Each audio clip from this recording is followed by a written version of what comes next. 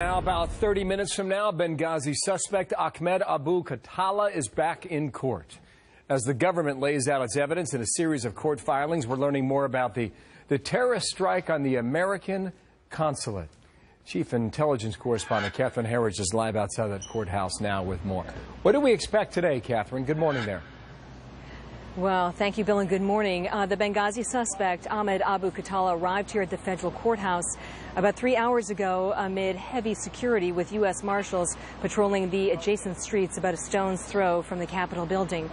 Today's hearing is a procedural or status hearing where they'll lay out key dates in the months ahead for the prosecution. It's also the first time that Khattala will appear before the judge who is presiding over the case, Judge Chris Cooper. He was nominated by the Obama administration to the federal bench, and he took his place here at the federal court earlier this year. If it's like any of the other previous hearings, we'll probably learn a little bit more about the government's case against Khattala, Bill. Yeah, and what are we learning about the government's case so far, Catherine, that we can report?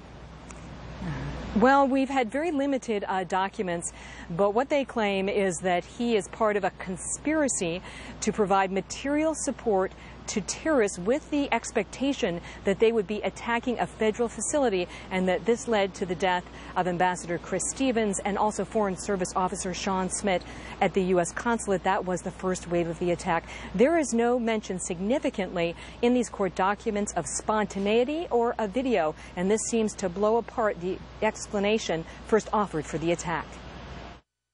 The limited sort of placeholder indictment that we've seen so far puts a lie to the administration's talking points about a spontaneous video and all the rest of it. I mean, this is 180 degrees from the administration's first talking points.